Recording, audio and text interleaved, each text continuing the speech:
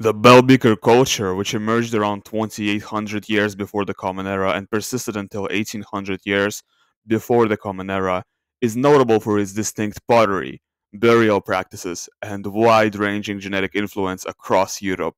The Bell Beakers are best known for their characteristic pottery, bell-shaped vessels decorated with geometric patterns.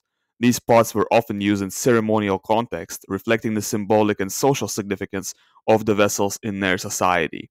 In addition to pottery, the Bell Beakers were skilled metalworkers, particularly in copper and bronze, signaling their participation in the emerging Bronze Age trade networks. Their material culture also included weapons such as daggers and arrowheads, which indicate a warrior or elite class. Genetically, the Bell Beakers carried from 30 to 50% Western steppe herder or Yamnaya ancestry, and the rest of their ancestry was local farmer derived. The Bell Beakers ended up completely replacing the indigenous farmers in Britain and Western Europe. Their burial practices typically involved single graves, often in crouched or fetal positions, with the dead buried alongside their distinctive pottery and personal items like metal tools and ornaments.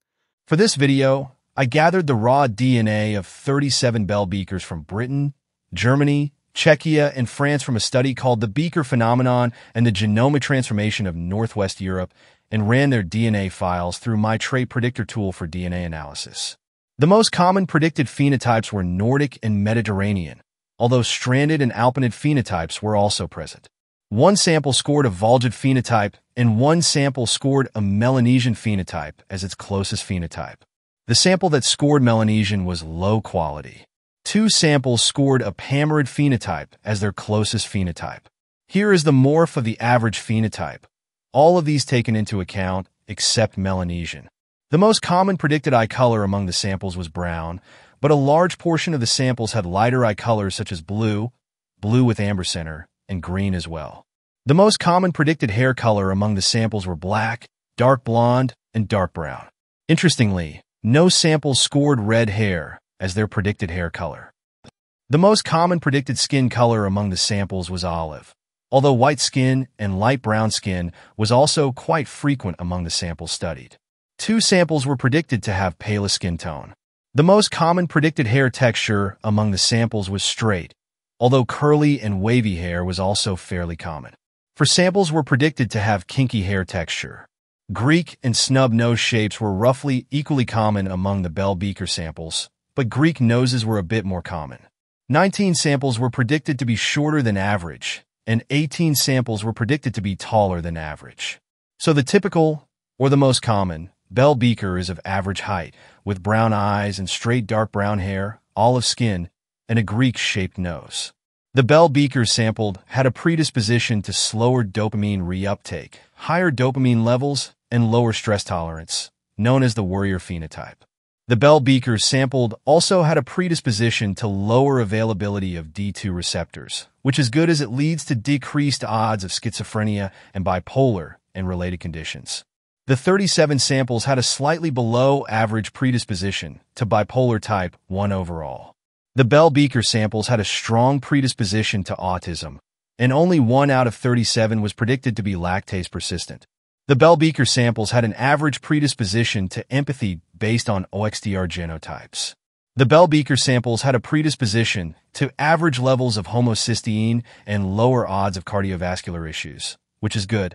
The distribution of ACTN3 or 577X genotypes in Bell Beakers was very similar to European average, suggesting that their predisposition to athleticism and sprinting was typical and comparable to modern Europeans. The Bell Beakers had higher odds of epithelial cancers based on 8q24 genotype and lower odds of autoimmune disease based on HLA genotype, although a couple of them did score high for multiple sclerosis risk, suggesting they carried risk variants for multiple sclerosis in HLA-DRB1. These risk variants are much more common in modern Northern Europeans than elsewhere in the world. The Bell Beakers were strongly predisposed to type 1 diabetes, which is another autoimmune condition very common in Northern Europeans, although unlike multiple sclerosis, it isn't so exclusive to Europe. The Bell Beakers also had a moderately high predisposition to rheumatoid arthritis.